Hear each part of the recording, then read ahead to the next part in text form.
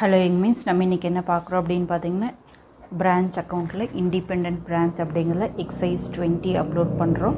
So இது வரைக்கும் பார்த்தீங்க அப்படின்னா இல்லஸ்ட்ரேஷன்ஸும் எக்ஸைஸ் சம்ஸும் ஹெல்த் எஜுகேஷன் சேனலில் அப்லோட் பண்ணிகிட்டு இருந்தோம். இப்போது நிறைய சாப்டர்ஸ்லையும் இல்லஸ்ட்ரேஷன்ஸும் எக்ஸைஸும் ஃபினான்ஷியல் அக்கௌண்டிங் அகாடமி அப்படிங்கிற ஒரு சேனல் செப்பரேட்டாக ஓப்பன் பண்ணி அதில் பண்ணிகிட்ருக்கோம். அதில் பாருங்கள் ஹெல்த் எஜுகேஷன் சேனலையும் பாருங்கள். அதில் இல்லாத வீடியோஸை இதில் போட்டுட்ருக்கோம். ஸோ அட்ஜஸ்ட்மெண்ட் என்ட்ரிஸ் மட்டும் ஜர்னல் என்ட்ரிஸ் மட்டும் இந்த இல்லஸ்ட்ரேஷன் 20ல் வருது. So which entries would be passed by head office to record the following transaction in the books of 31st December the date on annual closing. annual close ஆகிற டைமில் எப்படி வந்து record பண்ணுவாங்க head ஆஃபீஸில் அப்படின்னு கேட்குறாங்க. Goods amounting rupees 1500 transfer from Chennai branch to Trichy branch under instruction from head office. head officeலேருந்து instruction கொடுக்குறாங்க. சென்னை பிரான்ச்சிலேருந்து திருச்சி பிரான்ச்சுக்கு எவ்வளோ சென்ட் பண்ணுறாங்கன்னு பாருங்கள். 1500 கூட்ஸு சென்ட் பண்ணுறாங்க. ஸோ அப்போ எப்படி என்ட்ரிஸ் வரும்? ஒன்றுக்கு வந்து அமௌண்ட், அதாவது இதோட மீனிங் என்னென்னு பார்த்தீங்கன்னா திருச்சிக்கு சேல் ஆகிற மாதிரி, சென்னைக்கு சேல் ஆகிற மாதிரி, திருச்சிக்கு பர்ச்சேஸ் மாதிரி நம்ம என்ட்ரி போடணும். அவ்வளோதான். ஓகேவா? ஸோ நெக்ஸ்ட் வந்து depreciation of rupees 1000 on Chennai branch fixed asset which when such assets are open in the head office book. head office bookல open பண்ணியிருக்காங்க. ஸோ அதுக்கு டெப்ரிசியேஷன் எப்படி போடுறது அப்படின்னு கேட்டிருக்காங்க. ஸோ அப்போ வந்து எப்படி போடுறது அப்படின்னு பார்க்கலாம். எப்போ போல் டெப்ரிசியேஷன் கிளைம் பண்ண போடல அதே மாதிரி தான் கிளைம் பண்ண போகிறோம். a remittance of 9000 made by the Trichy branch to head office on 26th December and received by head office on 14th January. So account closing டிசம்பரோட முடிஞ்சது அப்படின்னா ஜான்வரியில் தான் ரிசீவ் ஆகுது. ஸோ அப்போ இது வந்து என்ன பண்ணாங்க, கேஷ் 9000 அனுப்பியிருக்காங்க. இப்போது கேஷ் இன் டிரான்சிட் இன்னும் ரிசீவ் ஆகலை அப்படிங்கிறனால கேஷ் இன் டிரான்சிட். இப்போ கூட்ஸு நம்ம ட்ரான்ஸ்ஃபர் பண்ணியிருக்கோம், இன்னும் ஹெட் ஆஃபீஸ்லேருந்து நம்மளுக்கு வந்து சேரலை, பிரான்ச்சுக்கு வந்து சேரலை அப்படின்னா கூட்ஸ் இன் டிரான்சிட்னு போடுறோம் இல்லைங்களா, அதே மாதிரி தான் இங்கே கேஷ் இன் டிரான்சிட்னு போடுவோம்.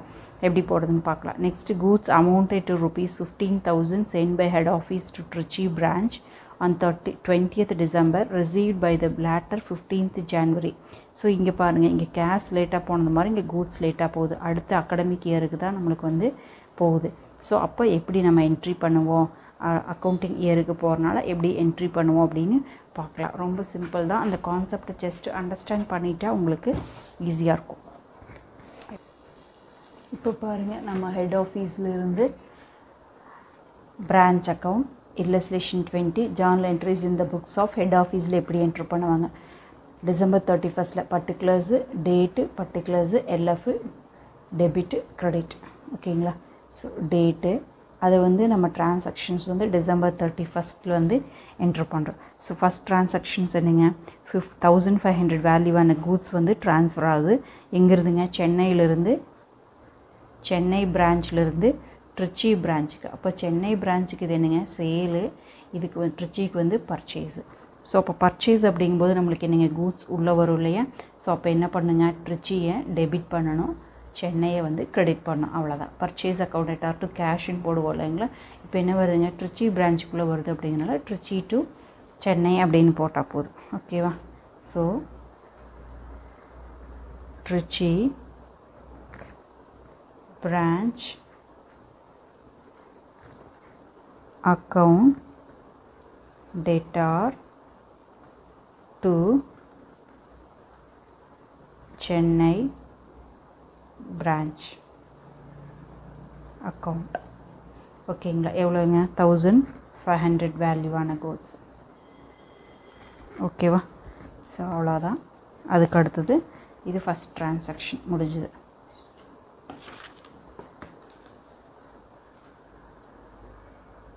ஸோ இந்த மாதிரி கான்செப்ட் அண்டர்ஸ்டாண்ட் பண்ணிவிட்டு உள்ளே வருதா வெளியே போகுது, அதுதான் நம்மளுக்கு முக்கியம். அதை வச்சு நம்ம ஆன்சர்ஸ் பண்ணிடலாம். நெக்ஸ்ட்டு பாருங்கள், டெப்ரிசியேஷன் வந்து கிளைம் பண்ணுறோம்.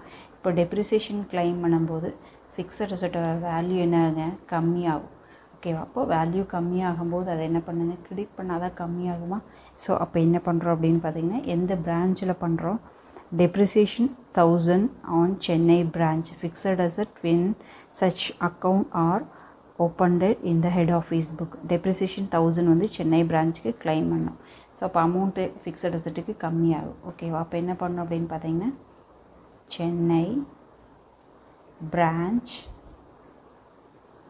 account debtor to Chennai branch fixed asset account. எவ்வளோங்க? டெப்ரிசியேஷன் வந்து 1000.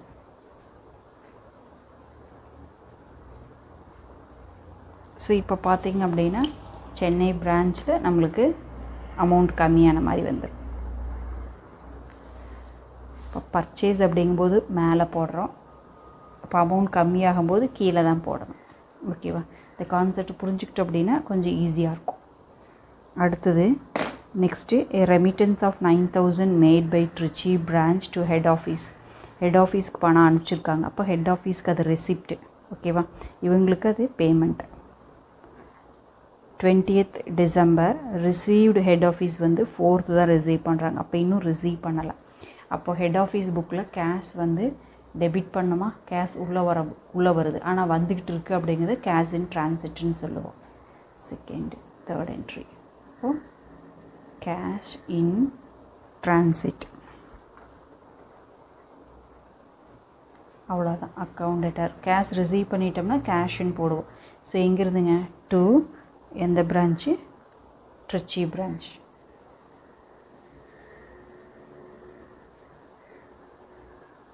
ஸோ எவ்வளோங்க?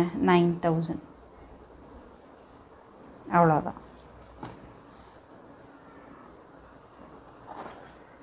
ஸோ உள்ளே வருதா வெளியே போகுதா அதை பேஸ் பண்ணி நம்ம கான்செப்டை ஒர்க் பண்ணாலே போதும். கோல்டன் ரூல்ஸை பெருசாக ஃபாலோ பண்ணி கன்ஃபியூஸ் பண்ணிக்குவேன். நெக்ஸ்ட் வந்து goods amounted to ₹15,000 send by head office to Trichy branch. இப்போ கூட்ஸு சென்ட் பண்ணுறாங்க. கூட்ஸ் எங்கே ஆகுதுங்க? அவங்களுக்கு வெளியே போகுது, நம்மளுக்கு உள்ளே வருது. And receive by the later 15th January. ஓகேவா? ஸோ கூட்ஸை வந்து Trichy பிரான்ச்சுக்கு goods amounted to ₹15,000 send by head office. ஓகேவா? ஸோ கூட்ஸை வந்து சென்ட் பண்ணுறாங்க. இன்னும் ஹெட் ஆஃபீஸ்லேருந்து ரிசீவ் பண்ணலை ட்ரிச்சி பிரான்ச்சு. ஓகேவா? ஸோ கூட்ஸ் வந்து ட்ரிச்சி பிரான்ச்சில் இன்னும் ரிசீவ் பண்ணலை. ஸோ அப்போ ஹெட் ஆஃபீஸ்லேயே தான் அக்கௌண்ட்டில் தான் இருக்குது. ஸோ அப்போ ஹெட் ஆஃபீஸில் உள்ளதாக இருக்குது அப்படிங்கிறனால goods in transit account debtor to எந்த பிரான்ச்சுங்க? ட்ரிச்சி பிரான்ச்.